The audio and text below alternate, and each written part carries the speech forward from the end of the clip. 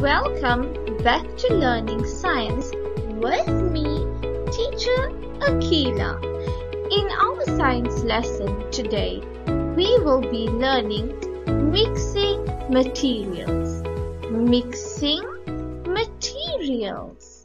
In today's lesson, we will learn about mixing different materials.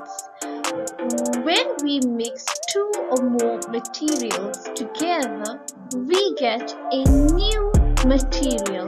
Let us look at a few examples of mixing materials. The first example of mixing materials is paper mache. Paper mache.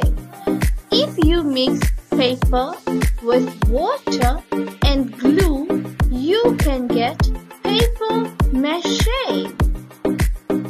The next example of mixing materials is dough. If you mix flour with water, you can make dough. We use dough for pizza bases, to make bread, to make buns. You can make dough from flour and water. And the last example of mixing materials is chocolate. If you mix cocoa powder with milk and sugar, we can make chocolate.